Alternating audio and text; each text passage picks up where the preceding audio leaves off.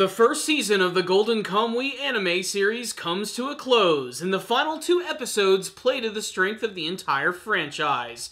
Disturbing imagery, toilet humor, and dick jokes.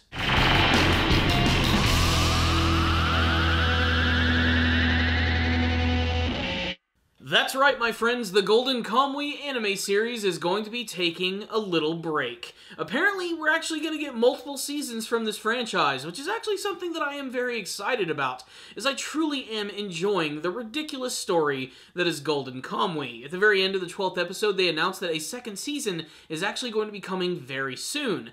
This October 2018, is when we're going to see the second season of Golden Kamuy, and I'm very excited. I'm going to wait to look at the manga version just a little bit longer, knowing that I can continue to experience this show in anime format. While it's not the most beautiful looking anime series around, I have to say that at least the voice actors bring a lot to this series, and these last 2 episodes were just insane. They almost seemed like they were going to be filler episodes at first. That was something that I was actually kind of afraid, that they were going to end this season with a couple of nonsensical filler episodes. Instead, we ended up not only getting to see another prisoner from Abashiri Prison, but we also got a ridiculous final episode, which is all about horse racing and fortune tellers. So, yeah, pretty ridiculous finale here. I'm actually going to be looking at 2 episodes here, if that wasn't clear enough, episodes 11 and 12, and both of them are very different. The 11th episode is actually kind of a murder mystery in a hotel, which at first actually sounds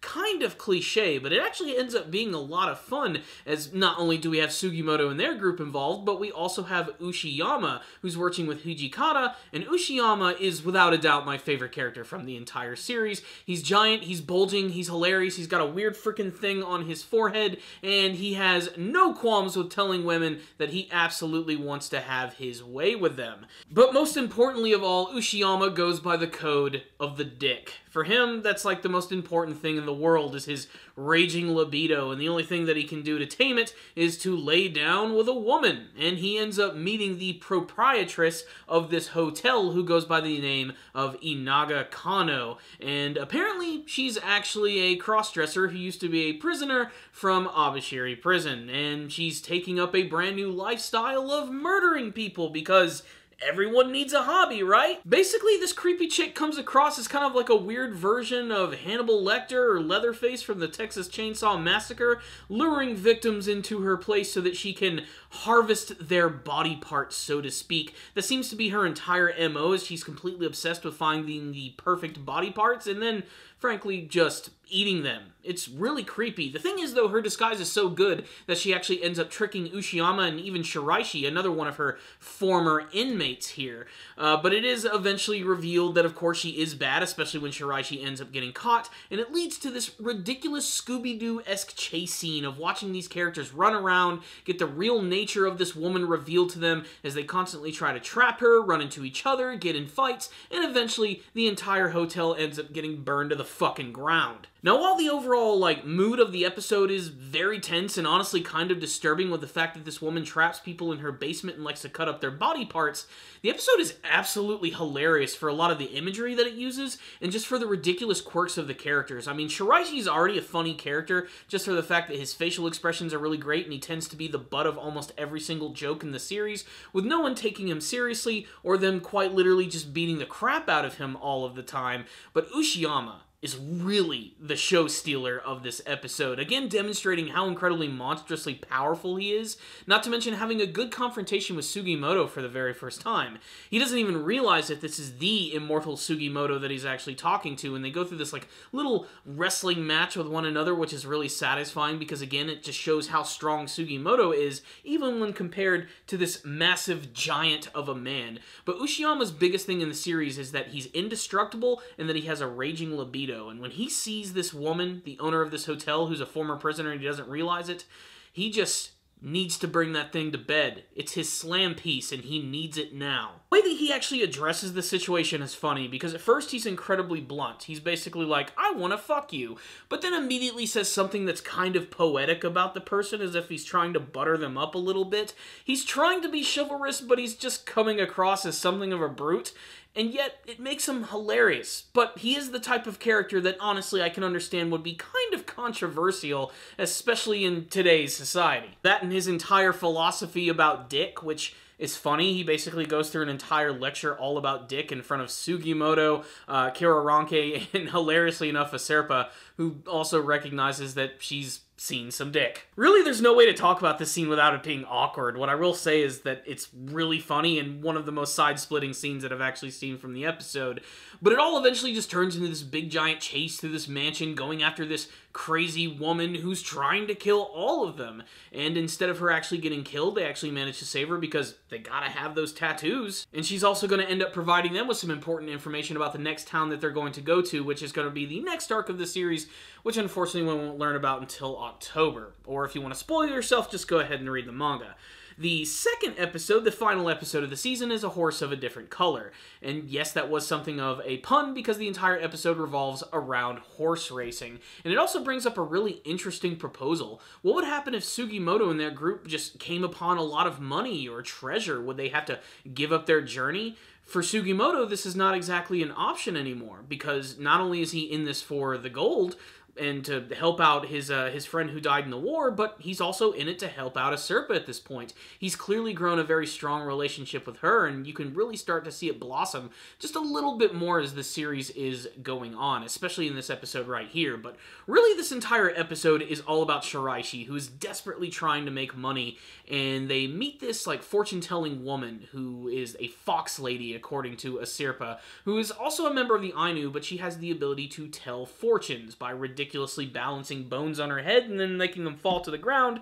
If they fall heads or tails, it kind of depends on what's going to happen and what you're trying to do. It's a little ridiculous, but apparently it's so foolproof that Shiraishi decides to take advantage of this to bet on some horses and make a lot of money. And somehow Kiraranke gets involved because he's had a history with horses and decides to become a jockey, and he ends up getting involved with the mafia and racing this horse. It's just so much ridiculous stuff going on here. Seeing this Ainu guy suddenly jump into a jockey outfit, Shiraishi desperately screaming at the top of his lungs wanting his horse to win.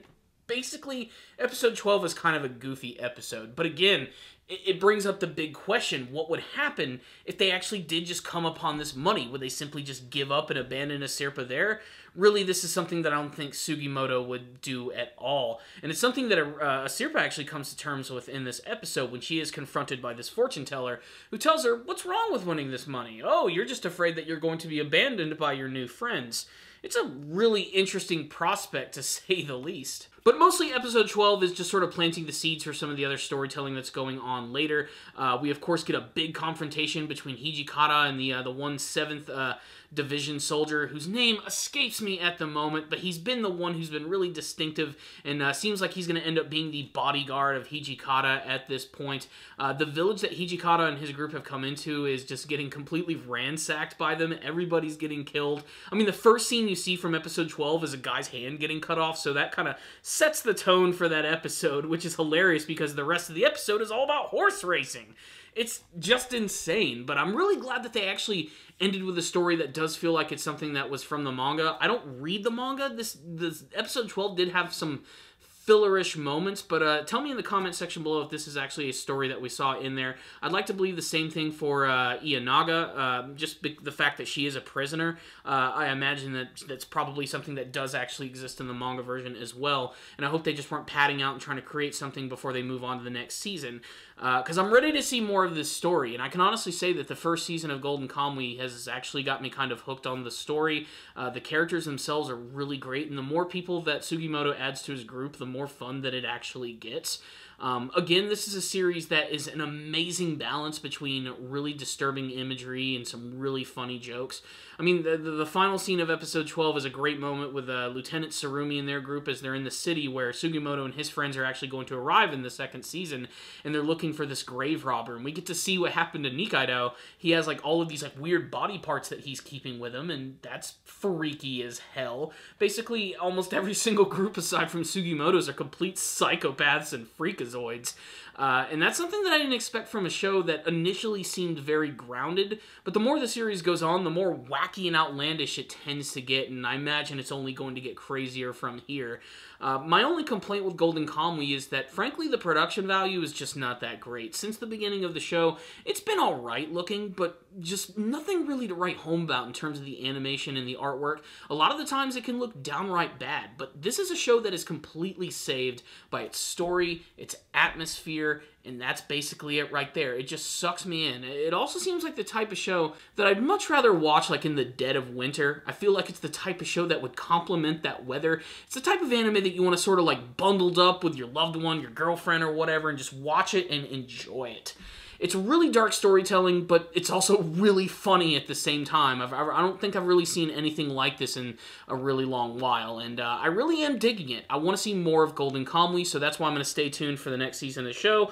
When that one ends, if they don't announce a season 3, maybe I'll check out the manga, but if they continue to pump out an anime version, this is going to be my outlet for checking it out, which might not be everyone's cup of tea, especially if you're a fan of the franchise, because historically, the manga versions are always better, but I've always been an anime guy. I love voice acting and color and movement and everything, and that's what I really love about this one right here. I hope the budget gets better in the next season, and I can't wait to see more of these crazy characters, Ushiyama in particular.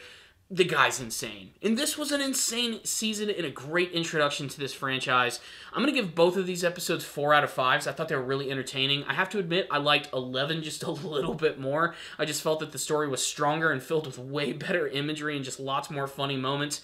And another introduction of a crazy Abashiri prisoner. Episode 12, it was still really good for what it was. And it's more just getting things prepared for the next season. And anything involving Shiraishi is always a lot of fun. He's probably one of my favorite characters from the entire series. But yeah, this was a great introduction to Golden Kamuy. Consider me at least a casual fan of the franchise at this point, and it's been really fun reviewing this show for you guys. I'd love to get your thoughts on these last couple episodes and what you thought of the first season of Golden Kamuy. If you're excited for the second season, if you're a manga reader already, are you going to stick with that? Are you going to keep watching the anime? Let's get a discussion going in the comment section below about the very first season of Golden Kamuy. So, I'll see you guys next time, and as always, stay down now, baby.